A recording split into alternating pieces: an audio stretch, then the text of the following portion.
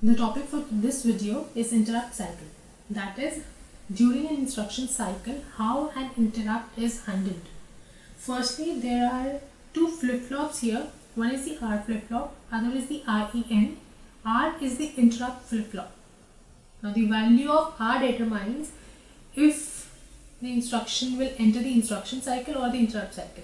If it is 0, the normal instruction cycle is executed. That is, first two phases, fetch and decode instruction, are executed.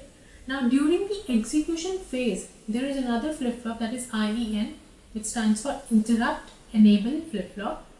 Its value is checked. If it is 0, that means there is no interrupt and the next instruction is executed.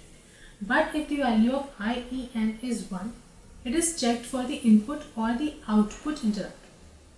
If the value of FGI and FGO, that is the input flip-flop and output flip-flop, both are 0, that means no such interrupt need to be handled and next instruction is executed. But if any one of these gets the value 1, R is set to 1, that means an interrupt is there and R is set to 1, that means interrupt cycle needs to be executed here.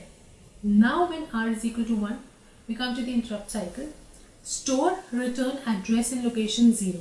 That means after the interrupt, we need to come back to the ongoing instruction. The address of that particular instruction is stored at this location. Branch to location 1. This is the new instruction or the interrupt to be handled.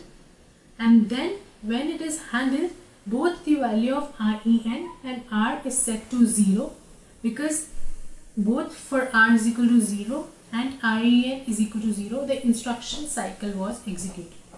So this is how the interrupt cycle is executed and interrupts are handled during the instruction cycle. Thank you.